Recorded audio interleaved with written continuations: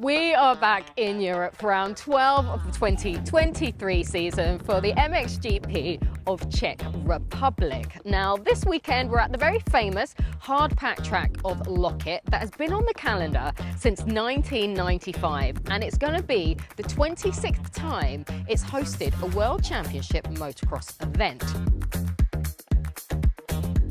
But this weekend will also be a very busy weekend of racing. We have the EMX65s, the EMX85s, the EMX2Ts, as well as the Junior E Motocross Series.